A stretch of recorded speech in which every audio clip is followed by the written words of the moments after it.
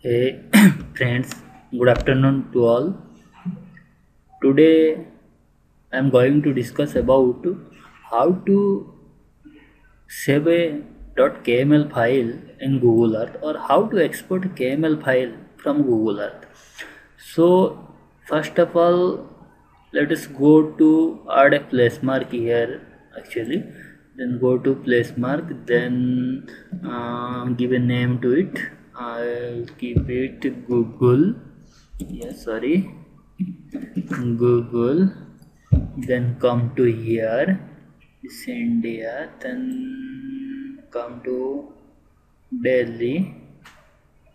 Okay, this is the place. Then this is the latitude, this is the longitude, style, color, everything you want to edit, then you can edit it. Just going to save it. Okay, then this is the Google. Okay, this is the place mark, then hide, show it. Okay friends, this is the Google place mark. Okay, then how you save it as a .kml file? Then okay, right click here. Okay, right click on that place mark, then go to save places as.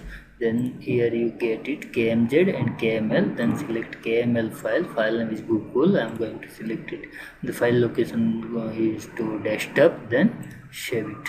Okay, then minimize it. This is the kml file. Okay, let's go to Google Earth again and close it. Okay, then open this kml file.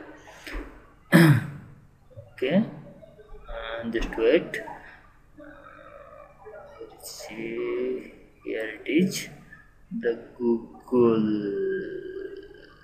Yeah, this is the actually place mark, and kml file is.